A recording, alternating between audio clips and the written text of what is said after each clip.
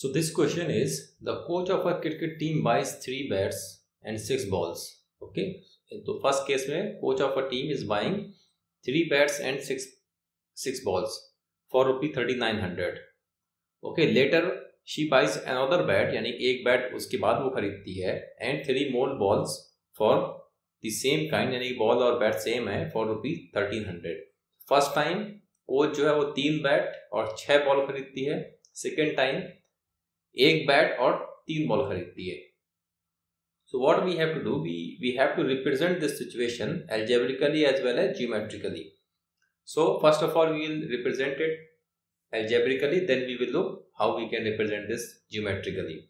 So first of all what we will do, we will assume that the cost of each bat is x rupees. Okay, so we are assuming that the cost of each bat is x rupees. Similarly, the cost of each ball is rupees y. So we are assuming that the x and y are the cost of each bat and each ball respectively. Next, what we will do, we will take the first scenario. The first scenario क्या है? First scenario में है कि the coach is buying 3 bats. So the cost of 3 bat will be 3x because the cost of each bat is x. So the cost of 3 bats will be 3x. So first scenario में the cost of 3 bats will be 3x. Similarly, 6 balls, the price for 6 ball will be 6y. Okay, so the cost of 6 balls is 6y. Now in the question it is given that to buy 3 bats and 6 balls coach is paying 3900. It means 3x plus 6y equals 3900. So this is our equation number 1. Now we will move to the second case. So in the second scenario, what the coach is buying a bat, यानी एक single bat and 3 more balls. So the cost of one bat will be x rupees and the cost of 3 more ball will be 3y. Okay, so this is what we have derived. Now what question says? The question says that the price for one bat and 3 balls is 1300. So x plus 3y is 1300. So this is our equation number 2. So we have represented the situation algebraically with the help of equation number 1 and equation number 2. Now what we will do, we will represent these situation graphically.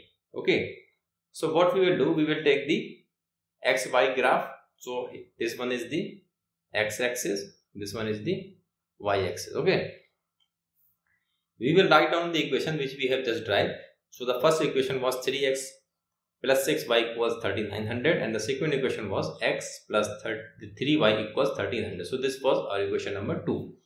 So we have write down both the equations. Now we will make a table.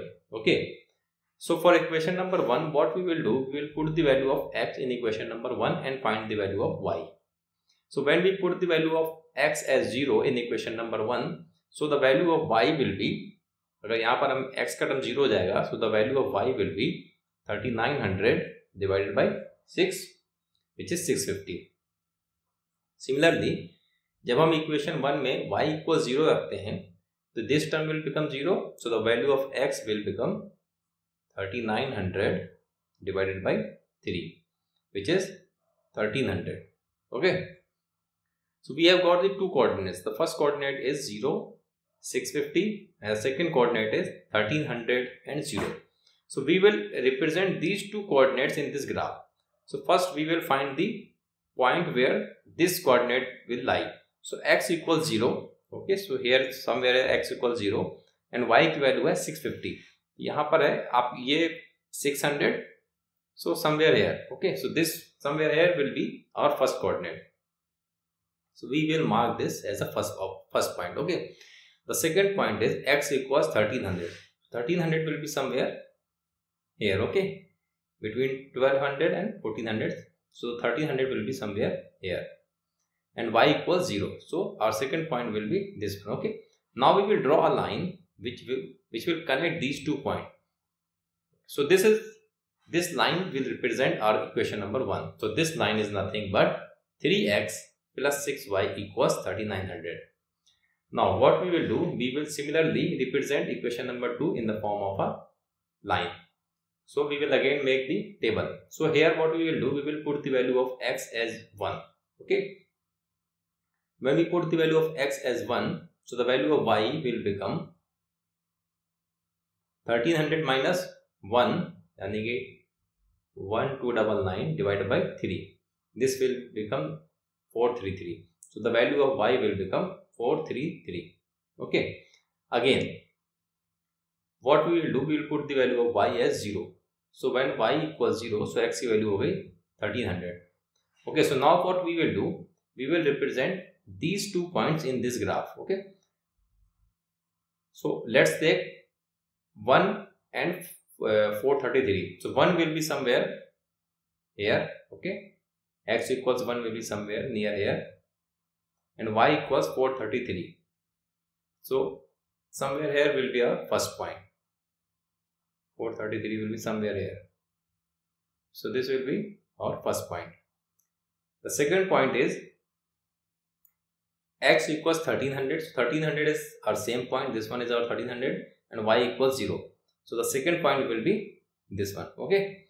So we will mark both the point, this one and this one, and we will draw a line which will join these 2 points. So we have drawn a line. So this line will represent our equation number 2, which is x plus 3y equals 1300. So this is how we can represent the linear equation graphically. Okay.